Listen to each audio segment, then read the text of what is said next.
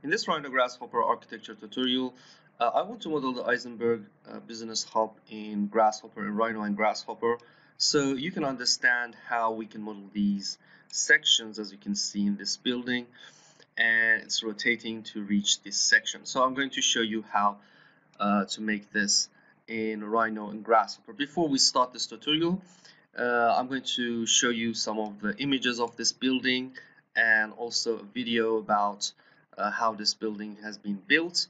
So be sure to watch the video till the end, because then we will start modeling this in Rhino and Grasshopper.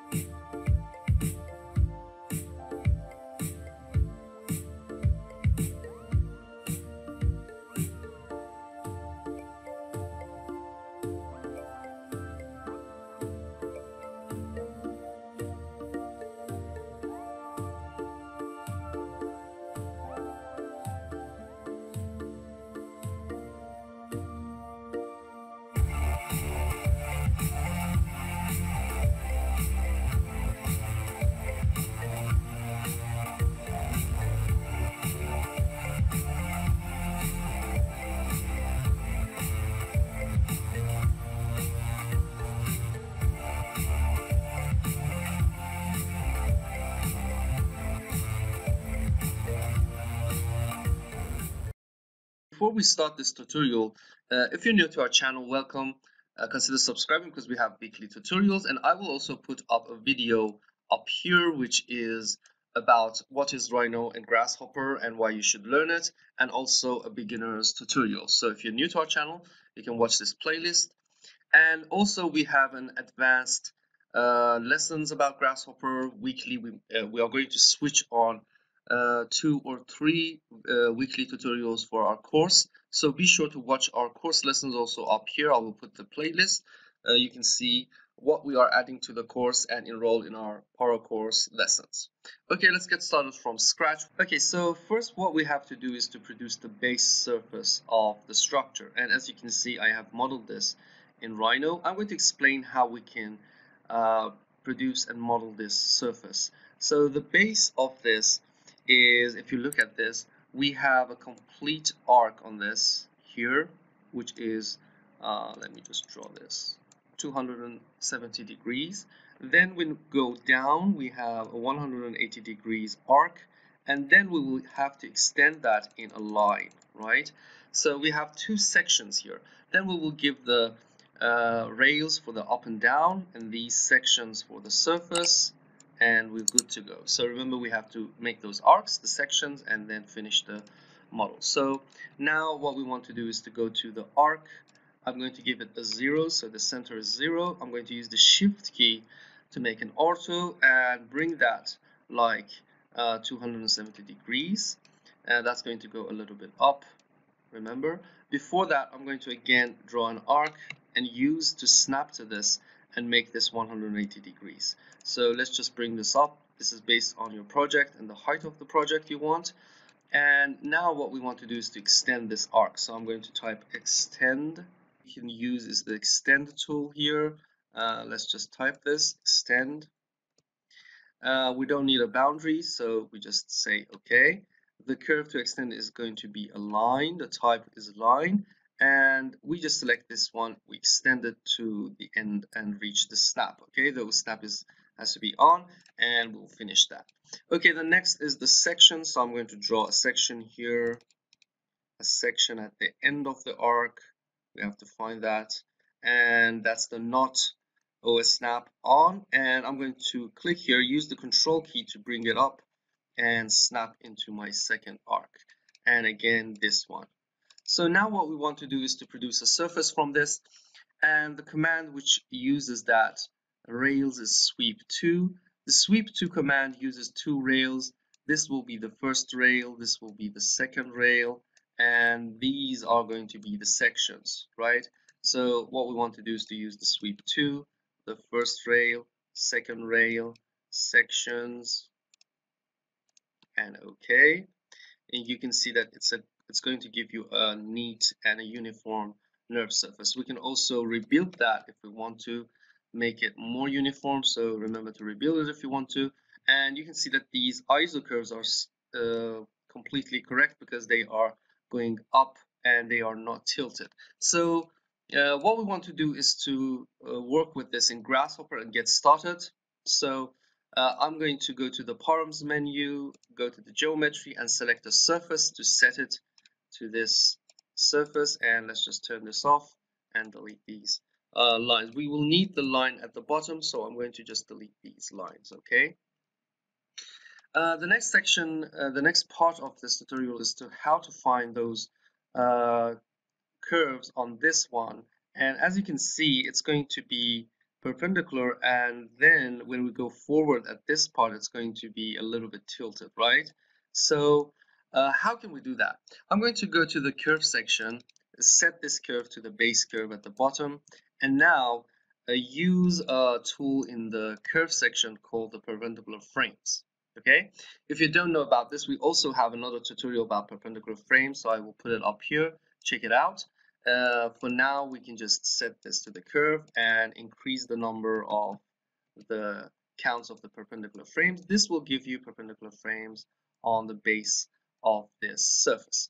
Okay, now we have to bring sections on this surface with these frames. I'm going to go to the intersection and select this one, mathematical brep plane. That means we want to intersect the brep with a plane. So we can give this to the brep and these to the plane. Okay, after we give that, there's a problem. As you can see, we have sections here. The reason here is that some of these planes, because plane is in the mathematical section, that means it's infinite. What happens is that this plane is going to go extended and have an intersection also with this part, okay? So if we just go into the curve section, you can see that we have sometimes two different sections, sometimes one. How can we just extract the one we want?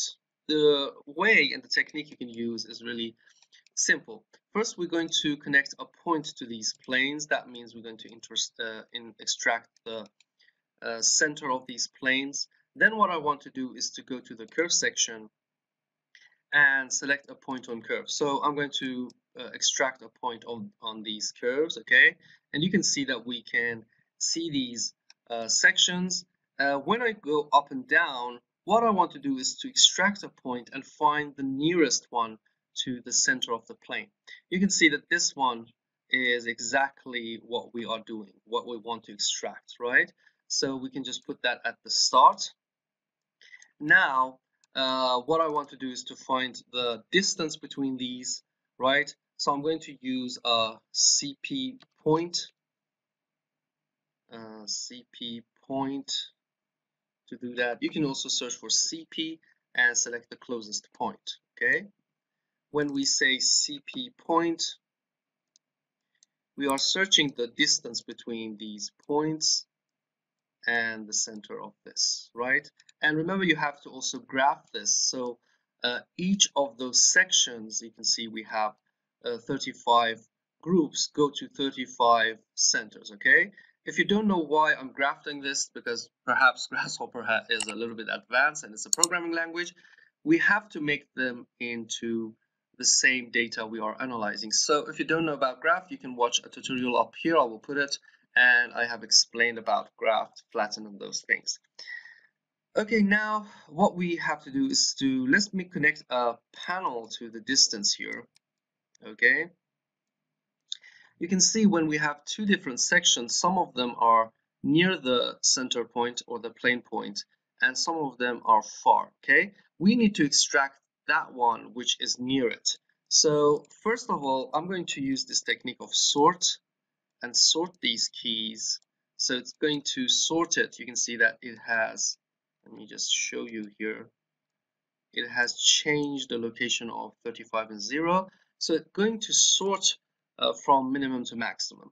As we are sorting these values, we have to also sort those curves. So I'm going to, you can always add different curves to this. So I'm going to say, by sorting these distances, also sort these curves. Okay, so this will be the first curve and this will be the second curve.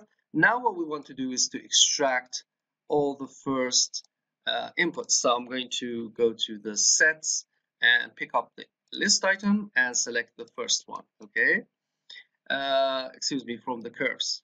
We want to select the first one, and that's it. So remember the technique when you want to use plane, because it's infinite, it's going to intersect with different sections of your curve, is this technique. You have to first of all pick up a point, then extract the point of the plane, use a CP point to find the distance, sort it, and then pick up the curves on the first distance, right? And this will give you the curves. That's it. So the problem here is that it's a curved section. We want a straight line. Okay, if I want to show you here, we need a straight line. So that's also easy. We want to go to the curve section and pick up this endpoints,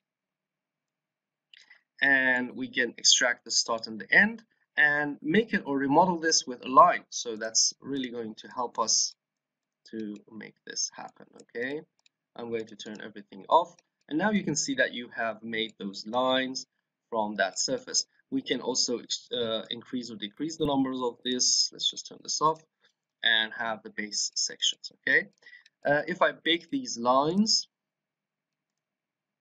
and select all of them and put on the analyze direction, you can see that all of them are going up, but the last one is going down. Okay, so the problem here is that the last one is in a different direction from all of the other curves. Again, we have to fix this because it's going to have a problem with the sweep we're going to use, or about the extrusion. The technique is, first of all, we have to flatten this because these lines are in groups. So we have 49 groups. Again, when we flatten, we have 49 lines in one group. So check out the flatten and graph tutorial. So I'm going to flatten this. We have this 49 lines.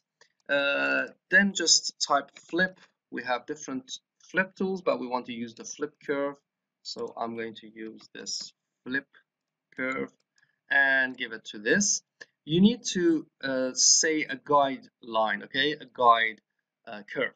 We want to pick the first line. So I'm going to go to the sets and pick up the list item. The first line is the guide and says flip all of those curves based on the first line. So now if I bake this, you can see that all of them are in one direction. So this is another technique you have to use if you want to have them all in one direction. And remember, Grasshopper is a little bit more complicated than Rhino. A Rhino will maybe sort of find the direction itself, but for Grasshopper you have to have the right direction. Okay, that's it. Now we have to finish this tutorial by giving them thickness. So I'm going to go and use the offset tool. Give the curves to the offset, and you can see some of them are going to go inside, some of them are going to go outside. We have to fix that by giving the plane of this curves. What is the plane of these curves? We had them here, right? We have to offset them in these planes, so we can just give that to the plane, turn that off. And now you can see that they are all going to go in one direction. Because we want to go outside, we can just go expression and say minus x and offset that in the direction. Okay, now we have to just join them together. So I'm going to pick up a curve just to explain why we have to graft or flatten this. Okay, when you offset a curve, you can see it's going to put it in groups. So first of all, this base curve is not in groups and this one is in groups. If we want to loft these together, and let me just put them into one group so I can explain that, we have to have groups of two. So remember, you have to graft this so both of these lines are in one set of groups, and you can see when we add them up, we have a problem here, okay? The next thing about offset is that when it puts it in one groups, it gives a 0 to that, okay? So when you working with offset, remember this technique. We have talked this about in our course lessons many times. When you're offsetting, remember, first check the graph, then second check the simplify thing. Right click and simplify. We have talked this about in also you can watch the flatten graph tutorial. Again, that will put up all the zeros down, and then we will have them all in groups of 2. That means we want to loft them 2 by 2, and that's the technique we can use. So I'm going to loft these together, and we can just increase the distance, and you can see that this is exactly what the structure looks like. And now we have to just give that an extrusion and a thickness if we want to. How can we do that? We can extrude that in the normal direction. So if we go to the planes, the technique you can use is to give params and a vector to the plane. So another technique, if you just give a vector to a frame, it's going to give the z direction of that, and we can use that for our project. So now we have to extrude. It's just about flatten and graft again. These are not in groups, these are in groups. So I'm going to graft that and then multiply that with in the math section, multiply that with a number. So I'm going to give that a number and then give that to the extrusion. So you can also extrude that in the normal direction. That's it. And you can see that it's going to give you the results. Okay. Again, we can control the offset.